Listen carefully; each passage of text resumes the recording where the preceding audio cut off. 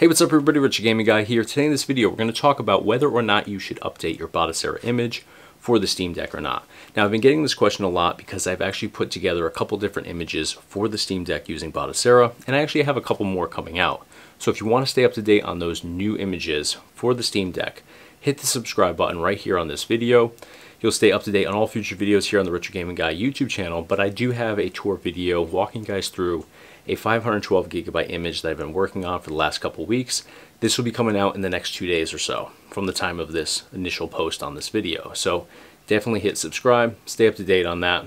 You're definitely going to be interested if you're into everything Steam Deck like I am.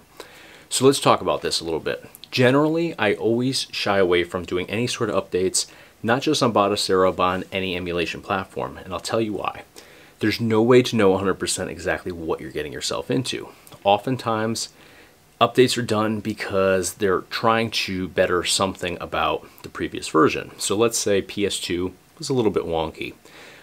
Something about that experience was wonky, and now they're fixing it with a new update.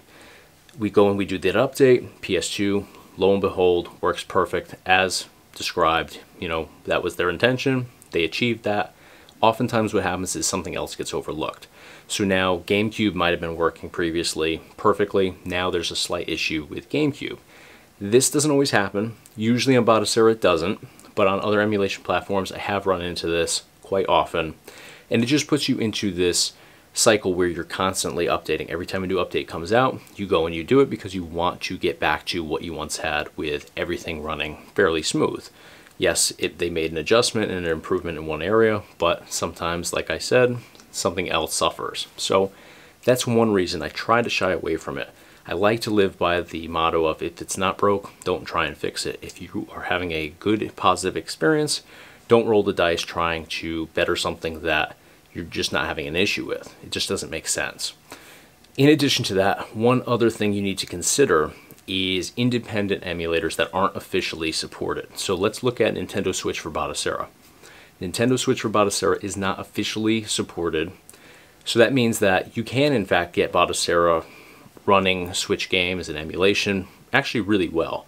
However, you have to do that on your own. It's not officially supported. So when they do an update, they don't take that into consideration. So almost every single time you do an update, and let's say you had Switch running, you had 15 games for Nintendo Switch on your image working perfectly. You go and update everything. Everything else works great. Nintendo Switch is not going to function correctly because they don't consider that when they go and they do these updates. It's not officially supported, so they're not at all concerned with how that is going to run on the next version. So you have to go and figure that out on your own. Oftentimes in the beginning when an update first comes out, there's no support on that. People haven't yet figured out how to get that up and running yet, so there's usually a disconnect. You're not going to get that up and running for usually a couple weeks at least until somebody figures out how to do it. Some guy on YouTube tells you how to fix that, and then you can get it up and running again. Not always a good experience if that is one of your favorite collections. You just updated, hoping for a better experience, and you got something that is delivering less performance and less of a great experience than what you previously had. So let's talk about specifically though the Steam Deck version of Batocera. One thing that people usually run into an issue with is when you go and you boot up Batocera using the Steam Deck version on the Steam Deck, of course, you're going to get a prompt on screen saying, hey, there's a new update available, do you want to update?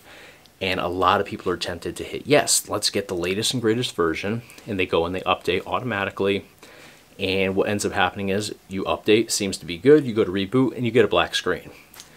That is awful because now you've just basically ruined your entire image and your entire performance on your Steam Deck. So Batocera actually posts on their website and they say that you are not supposed to update through the stable channel for Batocera on the Steam Deck. You're supposed to update through the beta channel. This is not typical for Batocera. On the regular Batocera images out there or versions out there, that's not how I would actually recommend doing updates. It's the exact opposite, in fact. Typically we see stable and we assume that means that's the best version, and usually that is the case. However, not on the Steam Deck version. Beta means that they're still working on it. It's a work in progress. Not everything's sorted out. They're still trying to figure out, you know, little quirks along the way and better the experience there. However, just the way it is here on the Steam Deck version, you want to go and update that way, only through the beta channel. If you go through the stable channel, you're going to end up, like I said, with that black screen and completely ruin your Batocera image for the Steam Deck. So do not do that. Make sure that if you are going to roll the dice and gamble on an update, make sure it's on the beta channel for Batocera. So it's really a weird sort of situation because, like I said, it's not how I would recommend doing a Batocera update typically, but it is what it is for the Steam Deck version. So hopefully this helps you guys out, saves you the headache, keeps you from potentially ruining your experience with the Steam Deck running Batocera. So if this was a help to you guys and you guys value this information, please leave a thumbs up on the video. It's a huge help to me here on YouTube as I try to grow this channel and get good information out there for everybody. So you guys know the drill though. Hit the subscribe button to stay up to date. Like I said before, got some new images coming out for the Steam Deck that will be available for everybody very soon. Super excited about that. So definitely hit subscribe. Stay up to date on all future videos here on the Retro Gaming Guy YouTube channel. Thank you guys so much for the support. Appreciate you guys watching. I'll see you on the next video.